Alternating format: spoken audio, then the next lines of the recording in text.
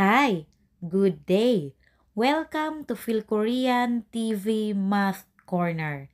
In this video, we will tackle giving the place value and value of a digit in numbers up to 100,000.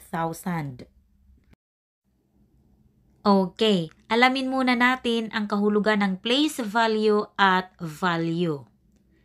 Place value can be defined as the value represented by a digit in a number on the basis of its position in the number. Ang place value, ito yung value na ipinapakita ng isang digit kung saan siya nakaposisyon o nakalagay sa isang number. Value is the numerical worth of a digit.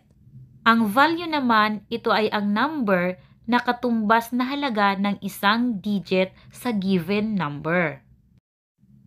Okay, alamin natin ngayon yung place value at value ng bawat digit sa number na ito. Sa number na 138,426, tingnan natin isa-isa yung digit galing sa kanan. Ang unang digit galing sa kanan, ang kanyang place value ay ones. Yung pangalawa naman, itong 2, ang place value ay tens. Ang pangatlo naman galing sa kanan, ang place value ay hundreds. Ang place value naman ng pang-apat na digit galing sa kanan ay thousands.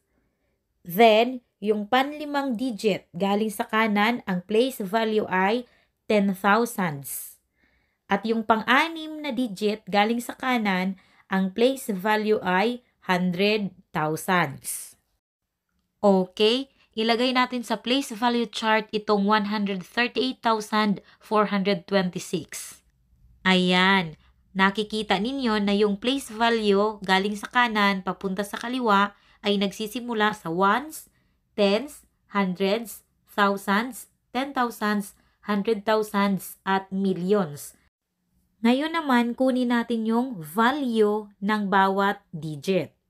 Para makuha natin yung value ng bawat digit, i-multiply lang natin yung digit at ng kanyang place value. Okay, kunin natin yung value ng 6. Ang place value niya ay ones. So, 1 times 6 equals 6. Ang value niya ay 6.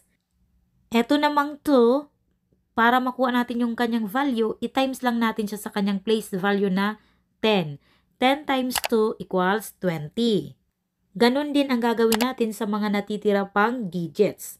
Yung 4, ang value niya ay 400. Ang value ng 8 ay 8,000. Ang value ng 3 ay 30,000. At ang value ng 1 ay 100,000.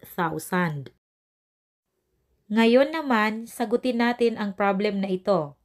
Give the place value and value of each digit in 574,632. Okay, gamitin natin ang table na ito para maipakita natin ng maayos yung place value at value ng bawat digit. Ilagay natin yung number dito sa table, yung 574,632. Ngayon, galing sa kanan, papunta sa kaliwa, ibigay natin yung place value ng bawat digit. Ang place value ng 2 ay ones. Ang place value ng 3 ay tens. Ang 6 ay hundreds. Ang 4, thousands. Ang 7, ang place value ay 10,000s.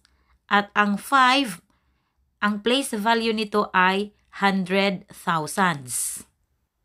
Ngayon naman, ibigay natin yung value ng bawat digit. Ang technique sa pagbigay ng value ng digit sa isang number, ang gagawin natin, kukopyahin lang natin yung digit.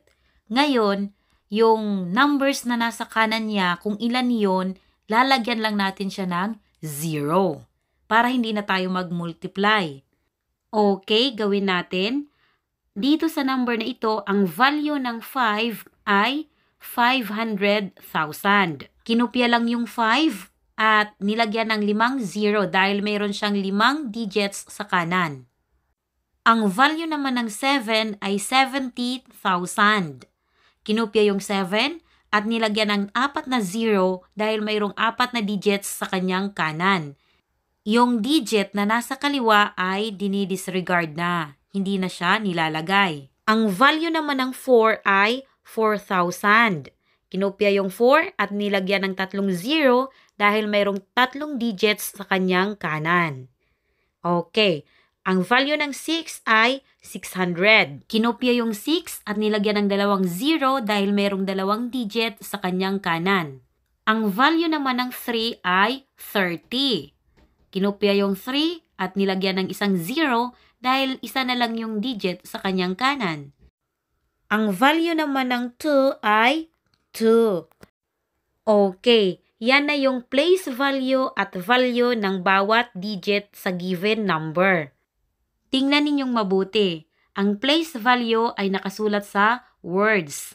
Yan ay ngalan ng kanilang posisyon kung saan sila nakalagay sa given number. At ang value naman ay nakasulat sa numbers. Dahil yan ang katumbas na halaga ng digit sa given number base sa kanyang posisyon.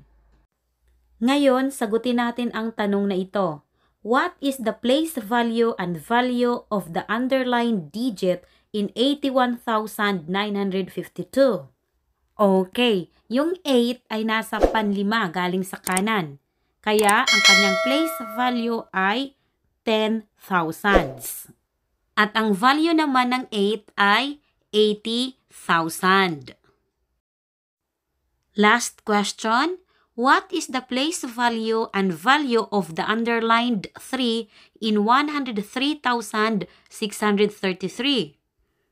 Okay, ang place value ng underlined 3 ay thousands dahil nasa pang-apat siya galing sa kanan. At ang value naman ay 3,000. That's all for this video. Sana may natutuhan kayo sa videong ito. See you next time. God bless!